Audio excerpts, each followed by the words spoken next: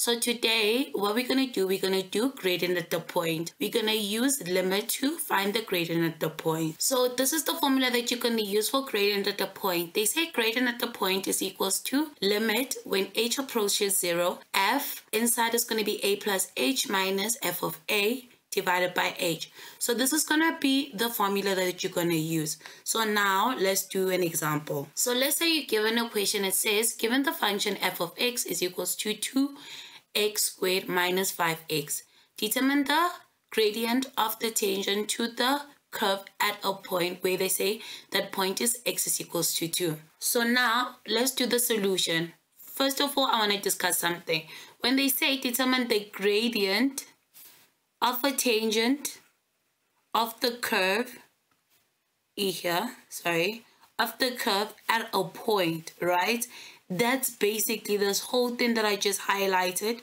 That's basically in simple terms, that's what gradient at the point. So when they say determine the gradient of the tangent to the curve at a point, they're looking for gradient at the point, right? Then now another thing that I want to talk about, this x is equals to 2. This x is equals to 2, that's the same as a. So this x is the same as a is equals to 2. So the point that they give you, which is x is equals to 2, is the same as this. So whatever value that you get x is equals to, that's going to be your a, right? Because of we need a in our formula. So now we're going to do it step by step. The first step, we're going to find f of a. Then the second step, we're going to find f of a plus h. Then we're going to simplify it. That's step number 3. Then after simplifying it, then we can substitute it in the formula. So step number 1, right? What we're going to do, we need to find f of a. After finding f of a, what do we know? We have f of x. So we know that f of x, right, is equals to what? Is equals to 2x squared minus 5x. Now we need to find f of a. So wherever we see x, we're going to substitute a. So we're going to say f of a now is going to be equals to. So now wherever we see x, we're going to have a. So it's going to be 2 open bracket a squared minus 5a, right? But now we know that a is equals to 2. So now we're going to substitute this a by 2. So we're going to say f of 2.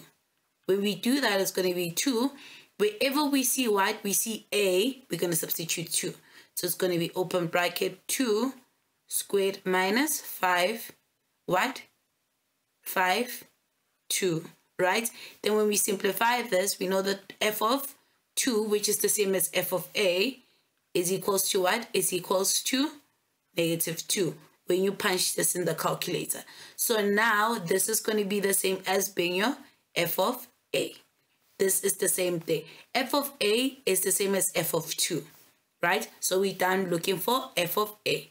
So now what we need to do is we need to find our f of a plus h. So that's what we need to do, right? So that's step number 2.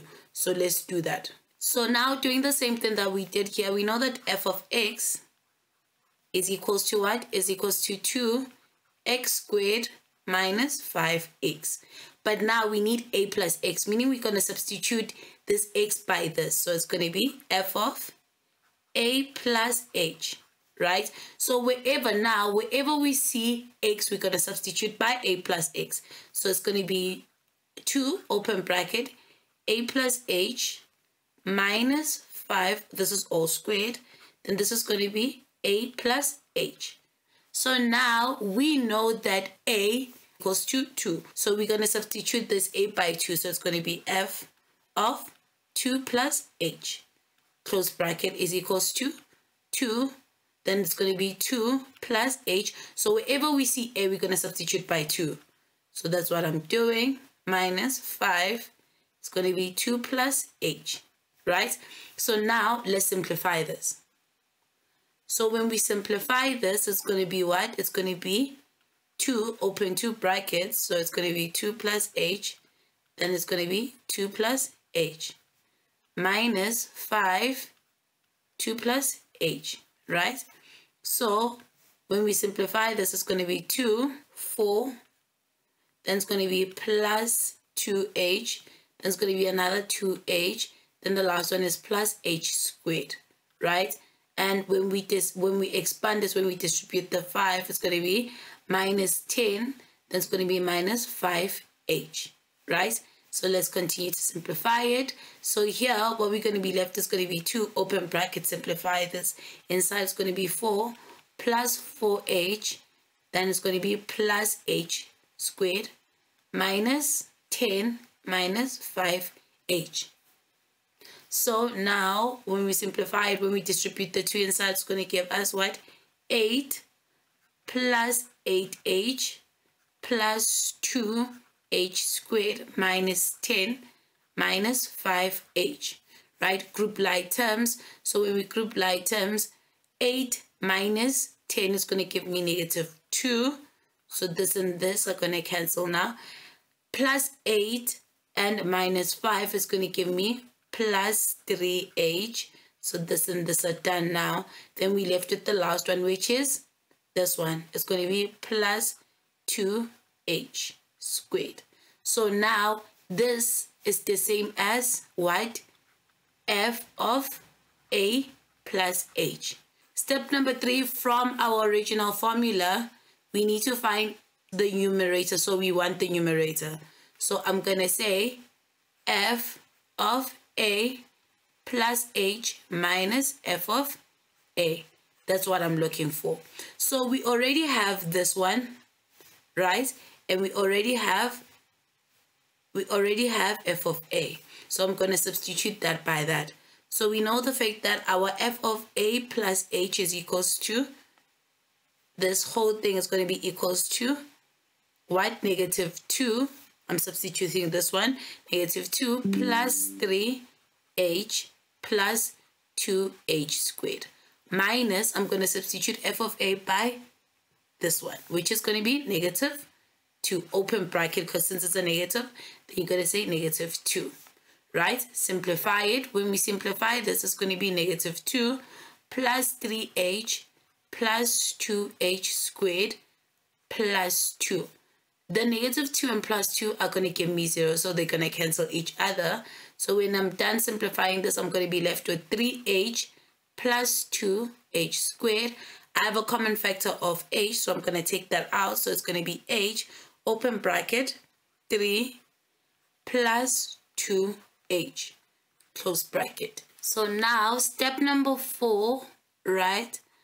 What's going to be? We're going to take the gradient of points. So now we're looking for the gradient at a point, right? Then the limit, that's step number 4, when h approaches 0 of f of a plus h minus f of a divided by h. So now we're going to substitute the numerator in the formula. So it's going to be limit when h approaches 0, right, of f of a minus f of a plus h minus f of a, which is this. So it's going to be h, because we already have simplified it. So it's going to be h. This is this. So it's going to be h, 3 plus 2h divided by h, right? See this. We see the fact that we have h here and h here. And since I took the h as a common factor, this h is multiplying by this whole expression inside. So what can we do is we can cancel out the h's. So that's what I'm going to do. So you're going to have the limit of h when h approaches 0 of now 3 plus 2h, right? So now, since there isn't anything that's affecting this to be undefined, because there's no denominator, we can substitute our h, which is our h is 0. So let's substitute that. Remember, when you substitute, it drops. So it's going to be 3 plus 2, open bracket 0. So therefore, our gradient at the point is equals to 3. And this will be your final answer. So now let's look at another example. It says determine the gradient of f of x is equals to x negative x cubed plus 2x plus 1 at a point x is equals to 1. Remember the fact that whatever you get as x is equals to something, this is the value. So this is going to be the same as a is equals to 1. So we know the fact that our a is going to be equals to 1. So now step 1 is what we need to find f of a, right? So we know that f of a is equals to f of 1. So now wherever we see what? Wherever we see x here, we're going to substitute it by 1. So let's do that. So it's going to be f of 1 is equals to what? Negative open bracket 1 cubed plus 2 open bracket 1 plus 1. And that's going to give you positive 2. So we know that f of a is equals to 2. So now step number 2, we need to find f of a plus h. But what do we know? We know the fact that our a is 1, so it's the same as finding f of 1 plus h. So now in the x value here, wherever we see x, we're going to substitute by 1 plus h. So let's do that. So it's going to be minus open bracket, it's going to be 1 plus h all cubed. Then it's going to be plus 2. It's going to be 1 plus h. Then the last one is going to be plus 1. So now what we need to do is we need to expand this one. So when we expand it, it's going to be minus 3 brackets, because to the power 3 is going to be 1 plus h. 1 plus h. Then it's going to be 1 plus h. This is going to be plus 2 open bracket 1 plus h plus 1. So when we expand the 2 brackets here, it's going to be minus, it's going to be 1 plus h. When we expand this, it's going to give me what? 1, right? Plus 2h plus h squared, close bracket, plus 2, 1 plus h plus 1. So now what I'm going to do is I'm going to expand this 2, so I'm going to distribute this one too. So it's going to be 1 multiplied by 1 is going to give me minus, it's going to give me 1. 1 multiplied by 2h is going to be plus 2h. 1 multiplied by h squared is going to be plus h squared. Then now is the h term. So it's going to be h multiplied by 1 is going to give me plus h. It's going to be plus 2h squared. Then the last one is going to be plus what? H cubed. Then this is going to be a closing bracket. We're going to distribute the 2. So it's going to be plus 2 plus 2h. And the last one is going to be plus 1. Right? So now we're going to simplify this one inside. So what's going to give me? It's going to give me negative open bracket. It's going to be 1. This. So it's going to be plus 3h. Then h squared plus is going to be another plus 3h squared. And the last one is going to be plus h cubed. Then this is going to be plus 2 plus 2h plus 1. So now we're going to distribute the negative. So it's going to be minus 1 minus 3h. It's going to be minus 3h squared minus h cubed. And the last one, you see the fact that we have a 2 and a 1, so it's going to be the same as plus 3 plus 2h. Simplify it further. We're going to group like terms. We have negative 1 and plus 3, which is going to give me what? It's going to give me a positive 2. So this and this are going to cancel. We have a negative 3h and a positive h, so it's going to be minus h. So this and this are going to cancel. Then we're going to have negative what? 3h squared, and the last one is going to be h cubed. So now this is going to be your f of a plus h. So now let's move on to step number 3. Step number 3, we need to solve for the numerator, which is f of a plus h minus f of a.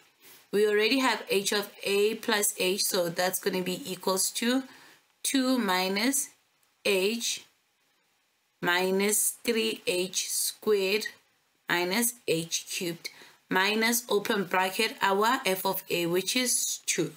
Simplify this. We see the fact that's going to be 2 minus h minus 3h squared minus h cubed. This is going to be minus 2. This positive 2 and negative 2 are going to give me 0, so they're going to cancel each other. What's going to be left is negative h minus 3h squared, then minus h cubed. Take out the h as a common factor. So when we take out h as a common factor, we're going to be left with negative 1 here. Then here we're going to be left with negative 3h. Then the last one's going to be h squared. Now let's move on to the last part, which we're finding gradient at a point. So that's going to be equals to the limit when h approaches 0 of f of a plus h minus f of a divided by h, right? So now let's substitute our step number 3 here. So it's going to be what? The limit still when h approaches 0, the step number 3, so it's going to be h, open bracket, negative 1, minus 3h minus h squared divided by h. Then our h's are going to cancel out, so what we're going to be left with this part, so it's going to be the limit when h approaches 0 of negative 1 minus 3h minus h squared. Now, since there is no denominator, we can substitute the h. So it's going to be negative 1 minus 3, open bracket, 0 minus 0 squared. So our final answer is going to be negative 1. So negative 1 is your final answer for this question.